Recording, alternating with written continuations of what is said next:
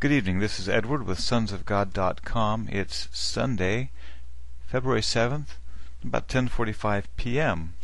I want to take just a couple of moments to talk about something that we mentioned in a recent word called walking in the Spirit. We basically said the more of a mystic you become, the more you're going to be susceptible to spirits that emanate from people, and this vitally affects your walk with God. We were talking about that in the context that we're rising and coming up higher and higher in our vibration and in our energy as God continues to bring us through the final stages of the work of the cross and the purging and the purifying of our hearts. One of the things that we experienced the last couple of days that Ann and I wanted to share has to do with the issue of breaking bonds, which we've spoken about many times.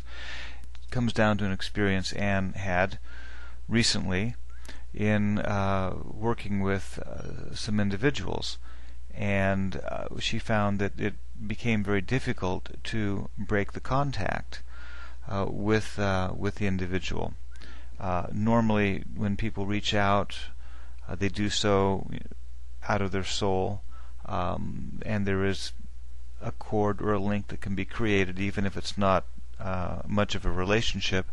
And invariably, even if you're in a workplace, jobs, whatever, what you have to do when you come home is usually just take a spiritual shower, wash off, break the contacts, break everything off the day, and get clear and get clean.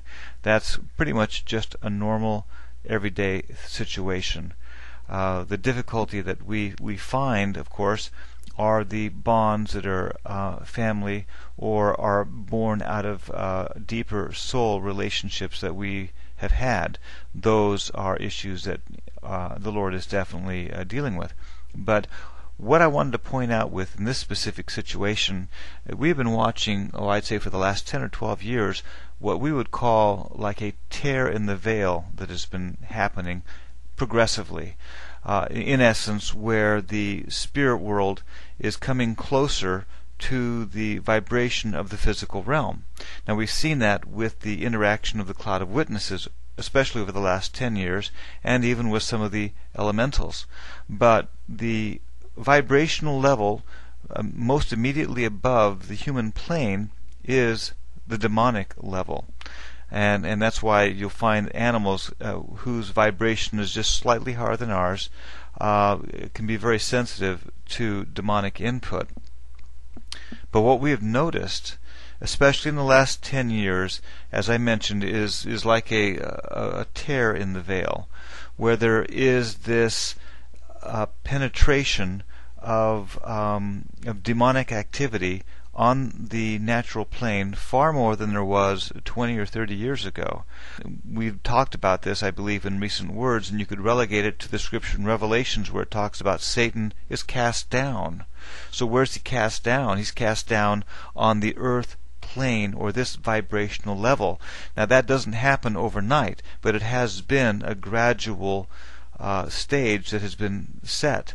So what we have found, as I said, over these last numbers of years, there is a higher level of what I would call demon possession than we have noticed, but even more so, a much more prevalent level of what I would call entity attachment.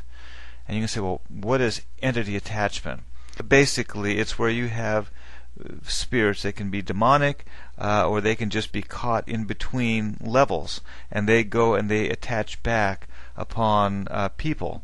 It kind of goes back to Christ and the demons, and they couldn't stand to not be embodied, so they went into the swine and went over the hill and were destroyed, because there's this desire in the spirit realm to have some level of embodiment.